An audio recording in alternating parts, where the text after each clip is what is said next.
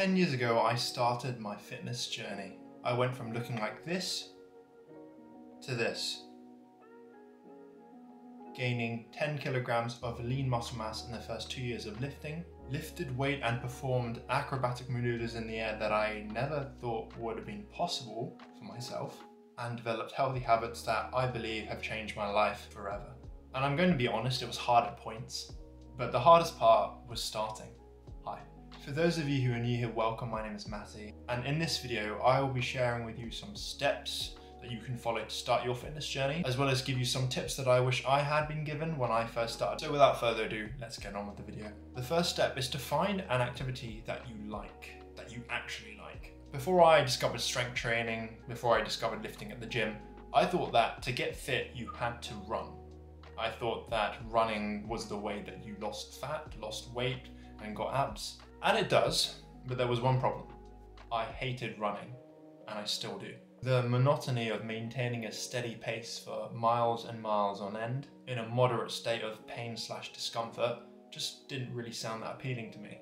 And maybe it doesn't for you either. Starting running would have been a great way for me to fail pretty much at the first hurdle. I would have been fighting an uphill battle simply because I really don't enjoy running. But thankfully, there are many different ways to get fit. There are many different ways to start your fitness journey and to be doing things that you actually enjoy. Instead, I found another way to get fit. I started kickboxing. And who doesn't like to hit and kick things? Kickboxing got me physically very, very fit. And I lost a lot of weight. I went from 84 kilograms of being kind of skinny fat to 77 kilograms of being quite lean. Later I discovered weight training and I really loved the way that it made my body feel. And aside from the numerous internal health benefits and leveling up my physique, being able to set yourself some tangible objective goals, for example aiming to increase my squat or my bench, was really quite attractive and quite appealing to me. So find an activity that you enjoy and stick to it over a long period of time. Step number 2 is to educate yourself. When you go to the gym, go and ask people who are more experienced than you about how to do this specific exercise or what exercises they do. Watch video tutorials. Just have a hunger for knowledge and a desire to grow. Everyone was a fitness newbie once. Don't be afraid of asking people for help. In fact, I've actually met quite a lot of new people and made quite a few of my friends through going to the gym. You'd be surprised, people are generally willing to help. And I can't tell you how many gymnastic, kickboxing and lifting tutorials I have watched over the years. Especially when I was first starting out, it was almost an obsession. Watching videos and tutorials, like the one you're watching right now, of course, can educate you on proper technique and give you tips on how to perform exercises more efficiently. And the beauty of it is that you can actually learn from other people's mistakes. You don't have to make them yourself. Because I made so many mistakes when I first started my fitness journey. And I definitely don't want you to make the same mistakes I did. That's kind of one of the reasons why I started this YouTube channel. Step number 3 is to have a pre-workout ritual. Because there are going to be days when you just don't feel like working out. There's so many other things you'd rather be doing. You've had a tough day at work, you're feeling tired, you're sleep deprived, you've not really eaten that much, and you just feel a bit under the weather. But on those days, I found that by adopting this pre-workout ritual or routine, it still manages to get me in the right mindset to go and have an amazing workout, to go and crush it at the gym.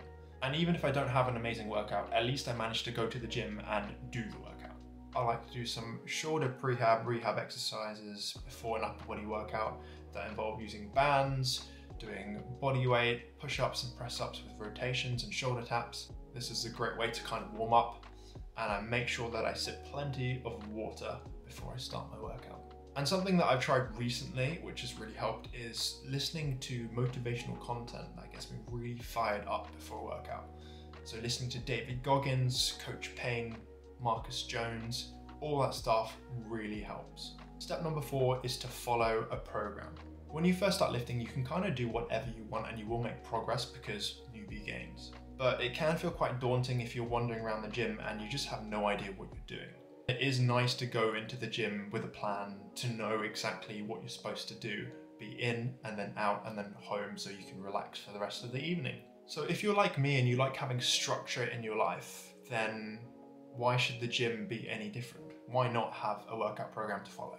Additionally, by following a workout program in your first year of training, you can actually optimize and maximize gains. There are several free beginner programs that I can link in the description below. Quite a lot of them are for free, and the ones that I would recommend are Starting Strength 5x5, Wendler 531 if you're more into sort of powerlifting strength training. And if you want a workout program that allows you to train twice a week, this minimalistic exercise program that has already helped quite a few people that I know, quite a few male models that I know, get into shape and maintain their shape and build that aesthetic body, then I'll leave a link in the description below for a workout ebook that I've put together. It's on Etsy, so go and check it out if you're interested. Step number 5, what to eat. When I first started my fitness journey, I thought it was all about low carb, which sucked. And then after low carb, I thought it was all about clean eating, chicken, rice, broccoli, and that actually led to me binge eating and giving me an eating disorder. What I've realized is that life is too short and food is too good to restrict your diet.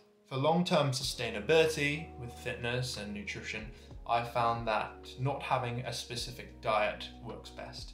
Instead, I try and mostly eat healthy food, so lean proteins, healthy fats, whole grain carbohydrates, lots of fruits and vegetables, minimizing all those processed sugars and refined carbohydrates. This is 70 to 80% of the time.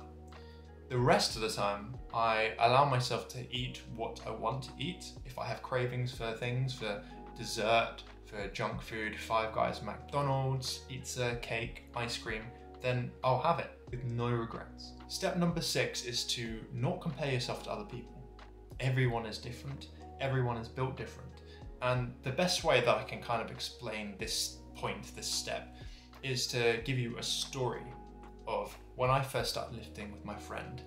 We both went to the gym, we both started at the same time, and his bench press absolutely catapulted, and he was benching virtually almost twice what I was benching in the first 1 to 2 years. And he didn't even follow a program that efficiently. He would just rock up to the gym and keep adding weight every week. Do I think there's a genetic element to that? Absolutely. The guy was built like a tank, he had short arms and outweighed me by about 15 to 20 kilograms. So he was built to bench press.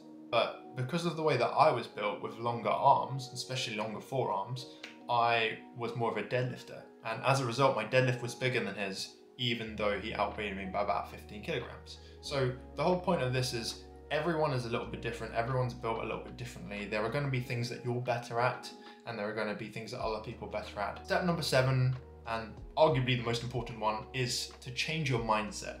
If you're just going to the gym to get girls or to look better, to try and get six-pack abs for like vanity reasons, then the chances are you're not going to be going to the gym that long. It's not going to be that sustainable.